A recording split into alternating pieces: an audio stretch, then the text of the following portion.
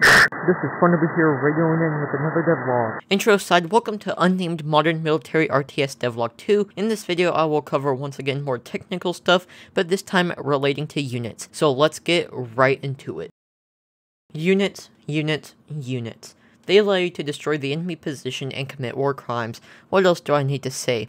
I want these since I'm developing a Command & Conquer Generals clone mixed with a little bit called Arms. So how would a person of my infinitely small intellect go about creating such a complex system? Well, stealing from other people. Legally, of course. To be fair though, I did write a lot of my own code that handles the selection of units, but a lot of the pathfinding logic was written by someone else, so I can actually take credit for coming up with this amazing pathfinding code as seen on screen. The code was written by Mrs. so credit to him. I'll link the video in the description below. So yes, it works, but how can we tell units where to go? Well, we'll need a selection manager, intersection arrays, and of course, user input. So grab your tea or coffee, sit back and relax. I'll explain all this in an oversimplified manner while trying to be funny. I used an intersection array that, you guessed it, checks for intersection to get the thing the player clicked on. Fairly simple, fairly straightforward, right? Wrong. Godot requires that multiple conversions be done to actually use this array.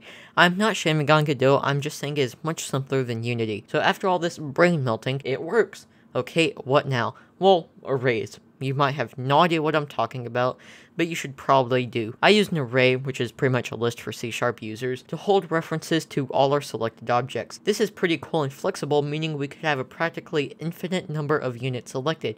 Great! Now how do we go about being able to select them? Well, this is where things might get a little bit more complex. I have not implemented the ability to box select yet, but you still can select multiple units by holding down shift. I'll put the code on screen while I explain. We have an if statement. It checks if we have a selected item preventing calls to null objects. Very nice indeed. There's also another if statement that gets the group, and if it is in the unit group, then the rest of the code executes. Now we need to get if we are holding the shift key. In the code it is called modifier. If we are holding modifier and we click on a unit, then we append that unit to our selected array, and we set the unit selected condition to true. Now things are slightly more complicated. If we are not holding down shift, we first want to get all units in our selected units list and set their selected condition to false. We then clear the selected units array. After clearing the array, you append the selected item and set its done condition to true. If you are still capable of thought after that, then I recommend you chill out a little bit. That was the code explanation for this video, so what now? Well, of course, unit coordination. This is FunHuber radioing in. If you like this video, then please subscribe. Back to regular scheduled programming. Due to the small amount of code in this section, I have not decided to make it its own part of the video, instead have it be part of the units chapter. So we have all the fancy span selection code. Now we need to command the unit so you can actually commit the sweet war crimes. This is a fairly simple thing to do so you can heal your brain while you listen. So we get if the right click is pressed and that there is actually a group on the selected object. This channel should be in a group called failure, am I right? Emotional, damn it! Wait a minute, that's just me. Never mind. So if there's more than one group, then we use a match statement to check for the first group, also known as group index 0. If it is in ground, then we order all selected units to move there. I should probably be in one of those units so I can get commanded to go touch grass. I'm joking, of course. I touch plenty of grass through my shoes. If it is a building, then we do some fancy math on screen to make the units form a circle around the building. This building logic will probably get more complex as I add multiple factions. Yay! That yay was so cringe. But now we have commanding units. I have not yet implemented unit attack, so I will not be covering that. I don't really have anything else in terms of technical stuff, so let me pitch my game to you. I have to get all businessy.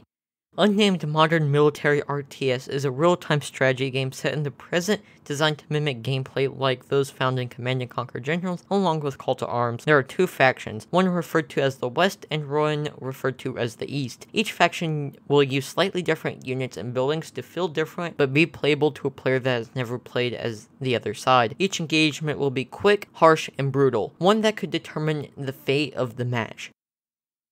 So that was my pitch. Since I don't really like the name Unnamed Modern Military RTS, I'm trying to come up with names for this project. A name I'm happy with is Brutality of War. So far I've not found any other game that uses this name. If you like this name, then please leave a comment. While you're down there, be sure to subscribe and leave a like. In the future, until I have the prototype complete, I will still refer to this game as Unnamed Modern Military RTS, just because I should not take a name to a project that does not exist. Anyways, I've run out of stuff to talk about, so if you like, then leave a like. If you don't like, then let me know in the comments. Anyways, that is all from me for now. FunNoober, out. By the way, this is my first video recorded on Fedora Linux. I hope this video goes well. And yes, I made that sound intentionally bad.